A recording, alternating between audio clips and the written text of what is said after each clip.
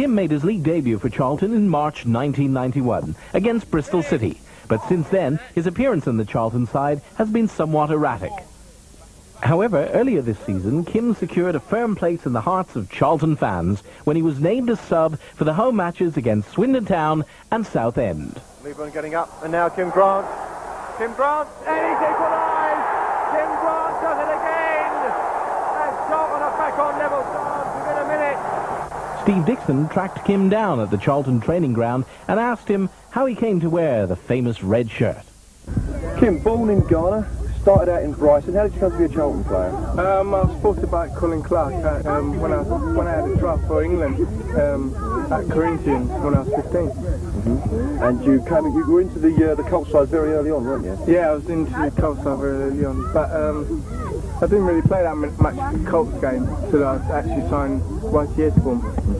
And of course you made a dream debut for the club, well, I say a dream debut, in only your second game you came on and scored the winner against Wolves.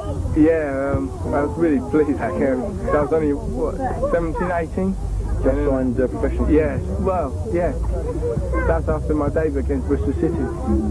And of course the week after you got another one against Barnes. You must have thought you were away then. Yeah, I thought, well, you know, I just hoped that, you know, my confidence was so high, you know, just kept on playing well and didn't get golf in like 8 games, something like that. Last season, that was a bit of a struggle for you, because Carl Leeburn obviously was playing very well, Gary Nelson was playing very well, and you couldn't get into the side on a regular basis. Yeah, I couldn't get into the side.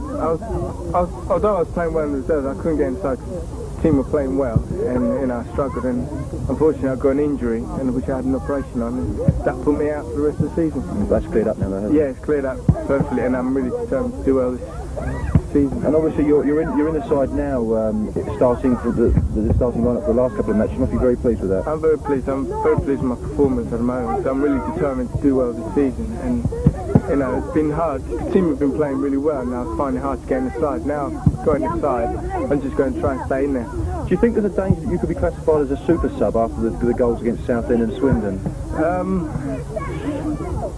Not necessarily. I was determined to come on to score, so to prove that I'm worth playing the first team. So that's why I've made my point. You know. Have you set yourself a target of goals this season? Not at the moment, but I will do. See how it goes on Sunday.